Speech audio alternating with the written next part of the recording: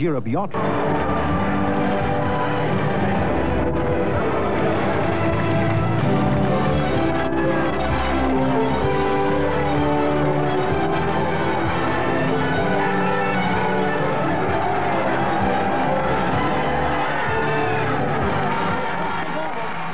For the last 2 years, a peasant farmer's son from a small village near Pamplona in Spain has launched himself into the world sporting limelight by winning cycling's grandest prize. And with the Tour de France again approaching, the talk once more is of Miguel Indurain.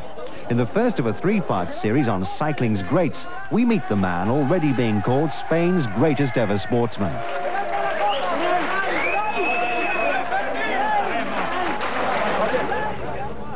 The pattern has been reminiscent of the last 2 seasons. A quiet start and then suddenly peaking when it matters most. Last week, this 29-year-old cycling genius captured his 2nd successive Giro d'Italia and will shortly bid to become the first man since the legendary Eddy Merckx more than 20 years ago to win 3 successive Tours. His friends point to an extraordinary dedication as the reason behind Indurain's success.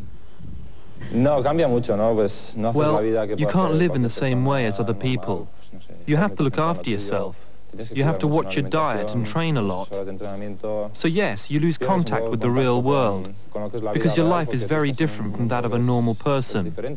You travel a lot and spend a lot of time in hotels.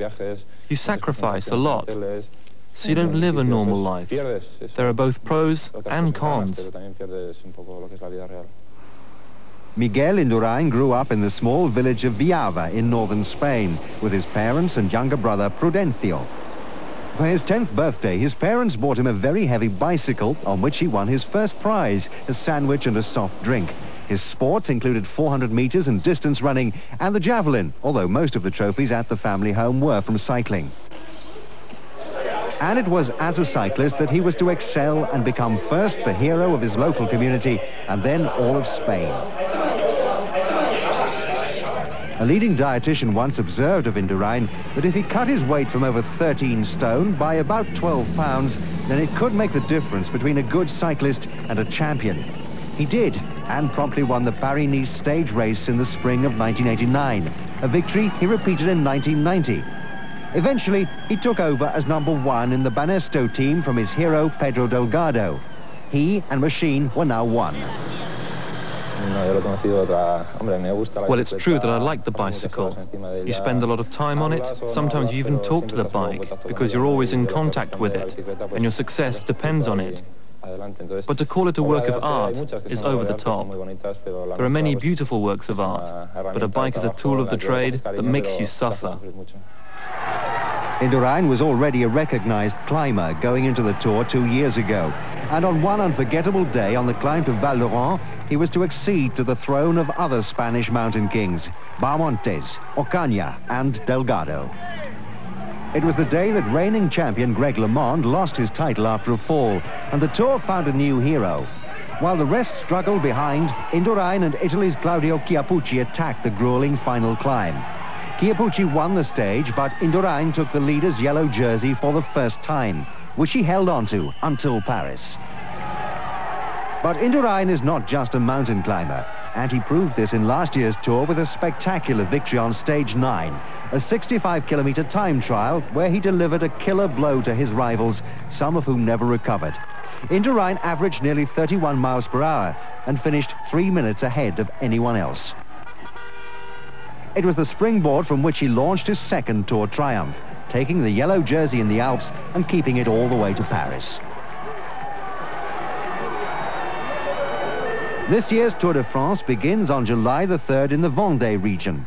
If Indurain is going to win an historic 3rd successive title, he'll look to dominate stages 9 and 19, the time trials. His feats in winning 2 successive Tours and now 2 successive Giros prompted Spain's #1 newspaper El País to award Indurain the accolade of his country's greatest ever sportsman. Wherever he goes, he's now followed closely by photographers and autograph hunters. And it's true that the constant media attention is a side to cycling that Indurain would prefer to do without. Since last year's Tour, Indurain has married his long-standing girlfriend, Marisa. But those closest to him say that fame and fortune, his salary last year is reported to be more than $500,000, have not changed the shy country boy. Indurain still prefers attending Sunday Mass to going out to bars and clubs. Miguel Indurain, the cyclist, is just one period in my life. But I think that in 5 or 6 years, I will have to give it up and do something else. Maybe farming. I don't know. But by then, I hope to have ended my career successfully and carry on with my life.